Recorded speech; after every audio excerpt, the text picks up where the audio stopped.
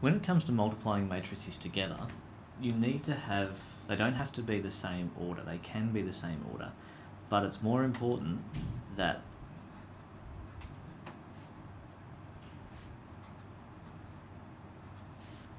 when you have two matrices, that if you're doing A times B, so matrix A times matrix B, the columns in matrix A are the same as the rows in matrix B. So that tells you whether you can or cannot. If they are the same, you can do it. If they are not the same, you cannot do it. The other two give you the order of the result. So if you're able to do it, so if this value and this value are the same, then these two will give you the order of the result. So I'll draw an example and go through an example with you now. So here are two matrices A and B. A is a 2 by 2 and B is a 2 by 3. Rows times columns, don't forget that. Rows times columns. So if I wanted to do A times B, to check whether I could do it, I go 2 by 2, right, and I put that in brackets, by 2 by 3. And these two numbers are the same, so the number of columns in matrix A is the same as the number of rows in matrix B, so I can do it, and my resulting matrix is going to be a 2 by 3 matrix. So to work that out, what you do is you go this row by this column, 3 by 2 plus 2 by 1 gives you the top value here. If we work to this column now, 3 by 3 plus 2 by 4, and the last column will be 3 by 1 plus 2 by 7.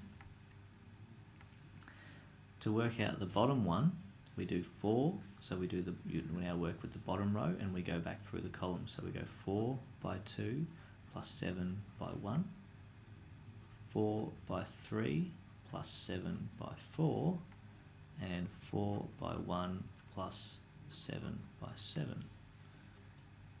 Shift it over slightly so you can see what we're doing. So if you go through and work out each of these values, this is the matrix you come out with, this is the answer. So A times B is this matrix here. So what I'm going to do now is I'm going to do some colouring and show you how that all comes about. So I'm going to shade that orange, that red, blue, green, and this one yellow. So those numbers all come into our multiplication matrix down the bottom here. So 3, 2, 3, 2, 3, 2. So that top row is in each of the top ones there. The bottom row of the first matrix, of matrix A, is going along the bottom row there. This blue row here goes there. The green is there, and the yellow is there. So you can see where all of those numbers come from.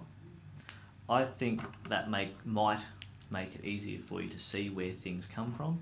If not, ignore it. You don't need to use the colours. It's just, that's the way I see them working and see them bringing the colours in.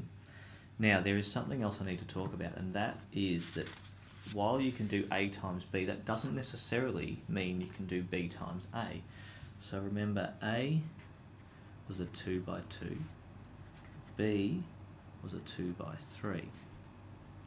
Okay, and A times B came out at 8, 15, 17, 40, 17, 53. I'm going to work out a calculation here of B times A. Okay, so that's a 2 by 3 by 2 by 2. These two numbers, the rows in the first one, are not equal to the columns in the second one. Sorry, wrong way around. The columns in the first one are not equal to the rows in the second one, so therefore we cannot do it. Alright, because these two numbers are not the same. So that leads us to a rule that B times A does not equal A times B when it comes to matrices. So unlike normal maths, so maths with numbers, where you get 6 times 2 equals 12, which is the same as 2 times 6, that doesn't work in matrices. Okay, and this example here shows you why. Because if you've got a 2 by 2 and a 2 by 3 matrix, you can do A times B, as we did over on the page here. We worked out A times B. But you cannot do B times A because it doesn't line up properly here. The columns and the rows aren't correct. So this rule, which you're used to using, doesn't apply to matrices. So you cannot just assume because you did A times B and you get this answer up here, that is not the same as B times A. As with any great rule, there is always an exception. And the exception is called the identity matrix.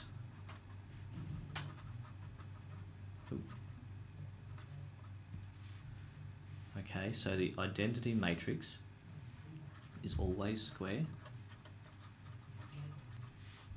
Okay, and it has ones going diagonally and zeros everywhere else. So this is a 3 by 3 identity matrix.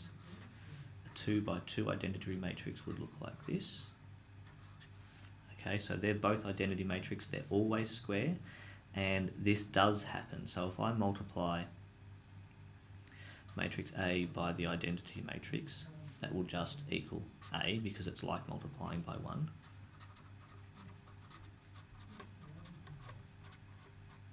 Okay, it's almost the same, well, it is the same as multiplying by 1, and that's the same as identity times by A. Okay,